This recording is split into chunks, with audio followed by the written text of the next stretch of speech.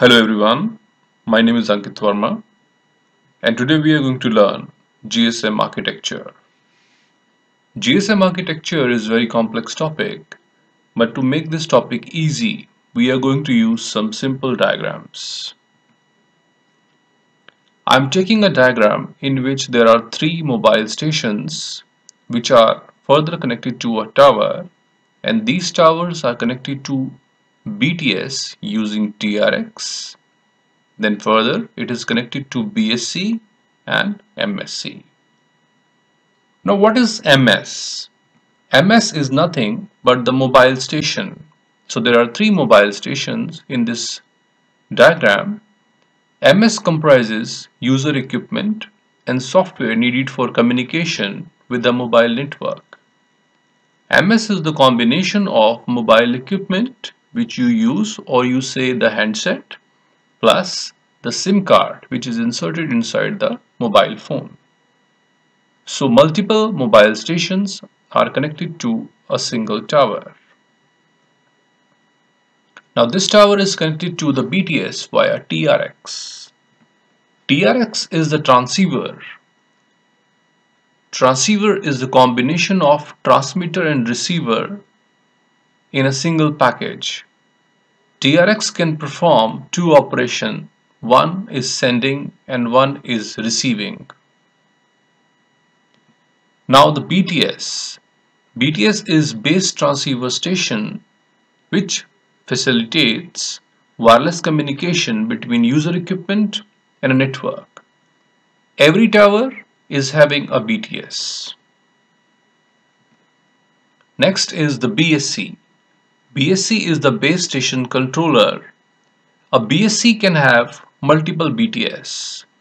BSC you can assume as a local exchange of your area, which can have multiple towers, and every tower is having the multiple BTS. So a BSC can have the multiple BTS.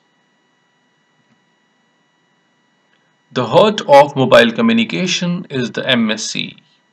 MSC stands for Mobile Switching Center. MSC is associated with communication switching functions such as call setup, release, and the routing. Call flow, call routing, call tracing, call recording, all the functions can be performed at the MSC level.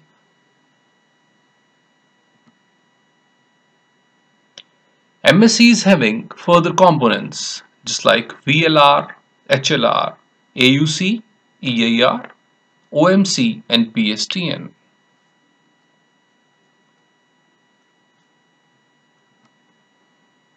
First one is the VLR.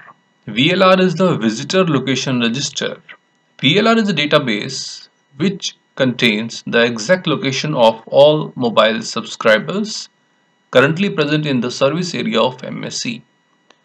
If you are going from one state to another state, then your entry is marked in the database of VLR. Next one is the HLR. HLR is the Home Location Register. HLR is a database containing pertinent data regarding subscriber authorized to use a GSM network. If you are going to purchase a SIM from a specific area, then your entry is marked in the database of HLR.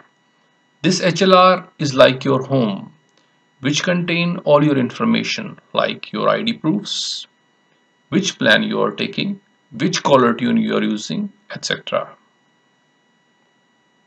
Then is the OMC, Operation Maintenance Center.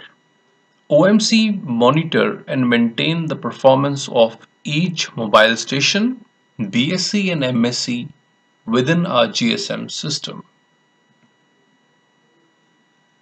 Next one is the AuC, which is called Authentication Center. AuC authenticate the mobile subscriber that want to connect in the network.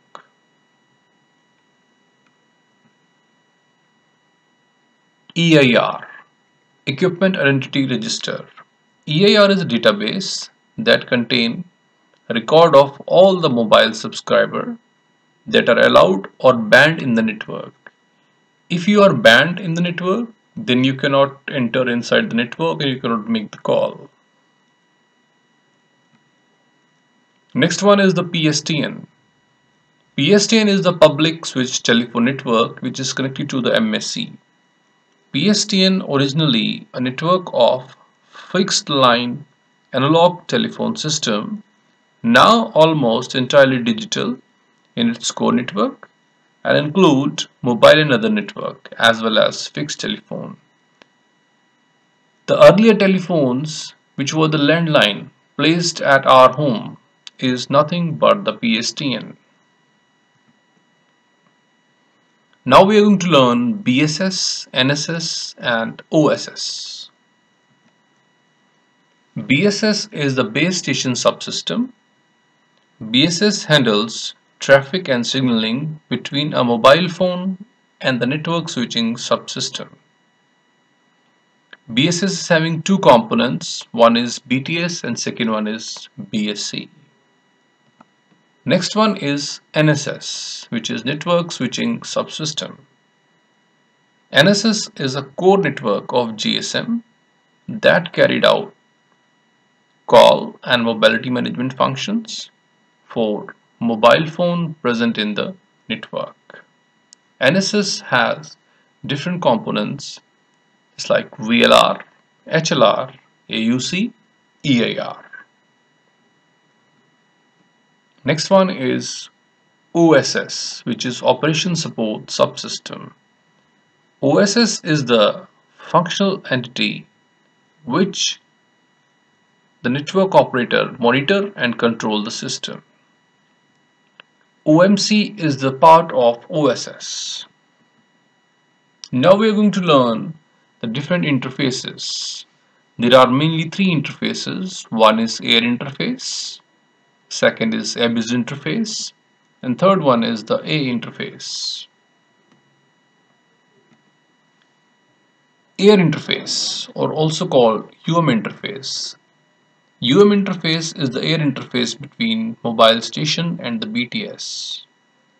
It is called UM because it is the mobile analog to the U interface of ISDN. Next one is the abyss interface. Abyss interface is a BSS internal interface linking the BSC and the BTS. Next one is the A interface. A interface is used to provide communication between BSS and MSC. So in a simple term, air interface is the interface between MS and BTS. Abyss interface is the interface between BTS and BSC. A interface is the interface between BSC and MSC. So that's all about GSM architecture. I am Ankit Verma. Thank you.